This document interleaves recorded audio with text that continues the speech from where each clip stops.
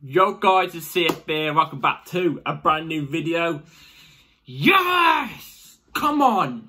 Chelsea are through to the semi-final of the Emirates FA Cup. I'll go through the whole thing. The Emirates FA Cup. We're through to the semi-final. We've just beaten Leicester City 4-2. Now, we made hard work of it, but we've got through there in the end. And yeah, before we get into the nitty gritty, please like and subscribe. Hit the bell notification so notified every time I load a video. Also, first link in the description is my streaming channel. Go and check that out. Very much appreciated. And without further ado, let's jump straight into the action because there's loads of action. There's loads of things to talk about, loads of bullet points. Let's just get into it. Let's save the breath and let's get into it. So let's go through the team that we were actually no. Before we go through the team, we went with. We made hard work of it today. We've made hard work of it against a championship top side. Fair play to Leicester. They gave us a run for our money, especially in the second half. In the second half, let's just say maybe the score doesn't reflect the game in a sense because in the second half, they really pushed our buttons. And Chelsea were really pushing my buttons because, Jesus Christ, it's like we just allowed them into the game. We just allowed them into the game when it looked like we was cruising in the first half. So anyway, let's go through the lineup. So we went with Petrovic in goal. No, we did not go with Petrovic in goal, sorry. We went with Sanchez in goal, which was awful. We went with Cucurella left back, Desassi, Chalobah, your two centre-backs, Gusto right back, Caicedo, Gallagher in your double pivot. We went with Sterling off the left, Palmer off the right, Mudryk in the cam, and then Jackson as the ST. Now, I said in my preview yesterday, I feel like Sterling will probably come into the side, even though I don't want him to, and Mudryk will probably play in a 10, which I kind of... You know, I don't mind seeing Mudryk in a 10 because I think he does quite well in a 10. In fact, I actually think Mudryk down the middle offers more than he does out wide. Out wide, it feels like he's too stuck out wide. He doesn't ever drift through the middle. He's too stuck far out wide. Whereas when he plays in the middle, he's able to link up better and stuff like that. Do you know what I'm trying to say? So I didn't mind seeing that. I just didn't want Sterling in the team. And today, shown it really. But we're going to get into that into the player rating. So let's go through the goals and the halves. So first half, we were 2-0 up. We went into the second half, it was 2-0 up. But the goals came from Cucurella. Cucurella scored the first goal. It was a good cut inside. Cut through the... it was a great cutting pass from Jackson. Squares it into Cucurella. Cucurella in an attacking position, which we never see him in those positions ever. He's there to tap it in. 1-0, straightforward, cool and composed. And yeah... Second goal came from Palmer, which was a good assist from Sterling. What I will say is good assist from Sterling. Again, basically just like the Cucurella goal in a sense. Cut across the box from Sterling and Cole Palmer's there to tap it in to make it 2-0. But that first half was all just sunberry and roses, you know what I mean? Because like, we were the better team in the first half. Leicester didn't really pose a threat. It was more like counter-attacks Leicester were doing in that first half that caught us off guard at times. We were the more dominant team in possession, which was expected. We should be dominating in possession, but we wasn't really creating so many chances against this type of team. That's the thing. But we had a lock on the game. It's just there wasn't enough movement. That's the thing. There wasn't enough movement. Sterling was pants. He got the penalty, and then he took the worst penalty I think I've ever seen in my entire life. It's like he shins it when it's on the ground. It's a dead ball situation, and he somehow shins it, it looks like. I don't know, but he missed a penalty. He was slow in the build-ups. Oh, my God. Luckily, he got assist in that first half because if it wasn't for the assist, I would be saying yank him off in a second. Do you know what I mean? That's how bad he was. Second half we go into anyway. Did we make it 3-1? I can't remember what order the goals went, actually, if I'm not mistaken. No, we conceded the first goal from a Desassi own goal. Desassi stupidly tries to pass it back. There's two faults here. Desassi with an awful pass. Goes straight into the back of our own net. So it's a Desassi own goal. But let me just say this. Robert Sanchez's positioning. Holy Godamoli. Was it shocking? Catastrophe. Why was he placed there? Robert Sanchez was pitiful as well today. Pardon my French, but clusterfuck between the two of them that was. Lets Leicester back in the game, and that's when Leicester go and score not long after as well from Mavididi, I think his name is. Great skill on the edge of our box, and he just whips it in the bottom, in the right-hand corner. Really good goal. You can't really do nothing about it. But we allowed Leicester into that game by giving them that own goal. I don't know what both players were doing. in that situation for the own goal. For their second goal, it's just, you know, fair enough. But, like, the second half was... Honestly, the second half was boring. The whole game was boring, let's be real here. Like, apart from the goals and, you know, all that, there's still no style of play in this team. There's still no system. You know, you can't watch that game and you tell me what the style of play is. Please, if somebody is a Pochettino fan here and is watching this video, don't just go in on me saying, oh, you're a Poch hater. No, please give me an explanation of what the style of football is, please. I'll give the benefit of the doubt today because we got the win. That's all I care about because now we're through to the semi-finals. But still, there's nothing there that excites me. Do you know what I mean? Bar when you take off Sterling, who has an absolute shocker, and you bring on Chukwuemeka. Brilliant link up for the third goal with Cole Palmer. Him and Cole Palmer link up brilliantly on the edge of the box, and Carney slots it home. Carney is a brilliant number 10.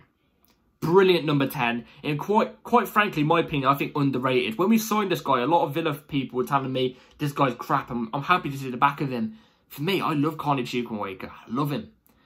He puts in the effort. He's a very, very technical player. He's really good technically with how big he is. You know what I'm trying to say?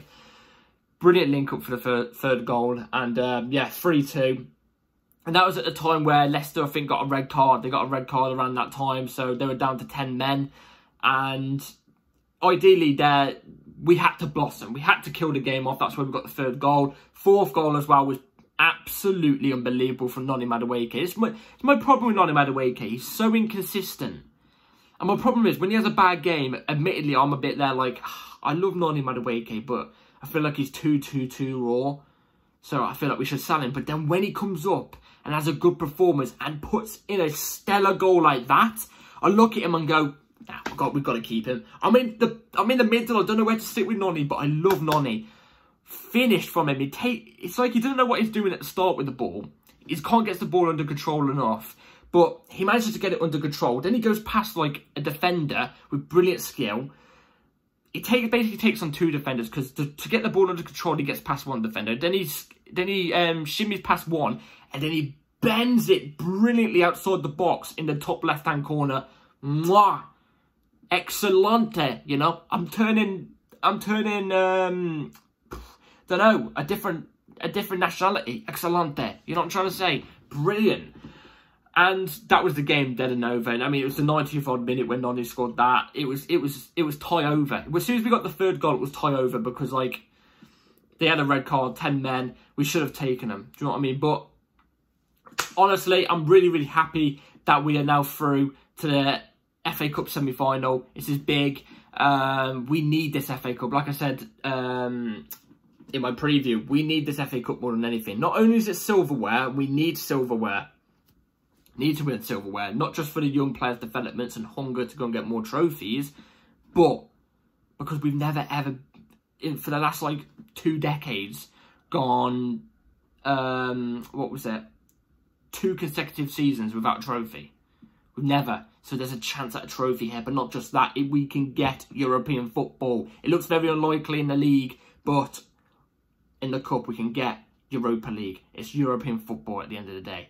So I'm really happy with that. We made it tough though. In that second half, we made it absolutely tough. The pressure they were putting on us, I can't lie, throughout the whole game, if you take away the goals that we scored, Leicester were playing better football than us. You could tell the system what they were trying to do. They were trying to break us away in the later stages of the game. But at the times, quick football, dynamic football, played better football than us. That's shocking. We're against a championship side. Like I said, I'm going to give the benefit of doubt because we've gone through. But this can't be sustainable. It can't be sustainable at all. All I'm happy is that we're through to the FA Cup semi-final. We're going to Wembley again. This is a chance at redemption for us. Wembley. We've got a bad record at Wembley recently. Now let's go there. Let's rectify it. Let's get the semi-final win at Wembley. Rub our hands ready for the final. You know what I'm trying to say? Rub our hands ready. So, yeah, let's go through player ratings. So, Sanchez was bloody shocking. He didn't get to one cross. There was 3 corners and he got nowhere near both of the 3 corners. I mean, like coming out to try and punch it out. He got nowhere near both of them. He didn't make a single save, I don't think. For me, I've got to be honest, this might be the lowest rated I've ever given somebody on this channel so far. I think it's a 2. I think it was a 2. I think he was awful. Absolutely awful. Proof that Petrovic is way leagues above him. Way leagues above him. Gusto at right back. Gusto, he was really good. Gusto's standard now. It's his standard. He's so consistent. He does really, really well. He might have got an assist today, if I'm not mistaken. I'm not too sure. But Gusto, I'd say was a 6. I think he was a 6. Disasi, own goal, was also shaky at times, giving the ball away a bit too easily. A 3.5, honestly. Trevor Chalobah was stellar. Honestly, if we sell Trevor Chalobah for Disasi, I'm done. I'm done. I think Trevor Chalobah is twice the player Disasi is. Trev, I'd say, was a 5.5. He was solid. Cucurella got a goal. Wasn't really at fault for anything. I can guarantee you, I haven't been on Twitter since the game, yeah? Since the game ended, because I've literally come straight home and I've just been chatting to my parents and stuff like that. If I see people criticising Cucurella for this performance, there must be a stinky agenda. There must be a stinky agenda. Because I think, again, he had a decent performance there. Got a goal as well. I'm going to give him a 5.5. Gallagher didn't really do much all game. I've got to be honest. Didn't really offer much all game. But didn't really do that much. So I'm going to give him a 5. Caicedo, again, intercepting everything. Putting a good through ball for one of Sterling's chances, which he put sky wide, literally put so far wide with his one-on-one clear through the middle of a keeper. I don't know, but put a brilliant through ball for that as well. Caicedo is there all the time, available, and also you rarely see him put a mistake in now unless he's literally being surrounded. I say Caicedo was a 6. I say 6. Mudryk down the middle. I think Mudryk looked positive today. I thought Mudryk looked positive. He got yanked off before Sterling somehow. I don't know. I do not know. Not fair whatsoever. I thought Mudryk looks very, very decent going through the middle. He looks more confident down the middle as well. So I'd say Mudryk was a 6 as well. I'd give him a 6. Sterling off the left. This is where, actually no, we're going to give Sterling in a minute. Palmer, again, just like Gusto, this is a standard. This is just a standard performance for Palmer. Decent. He was just decent. Got a goal as well. I'd give Palmer a 6.5. I give Palmer a 6.5. Sterling. No, actually, we'll get Sterling after, but Sterling's playing off the left. Striker, Jackson, was an okay game. You know, he did a couple of decent turns, won the penalty, won a free kick for us. I say 5. He was okay. And then Sterling. This is where we get into it. This guy,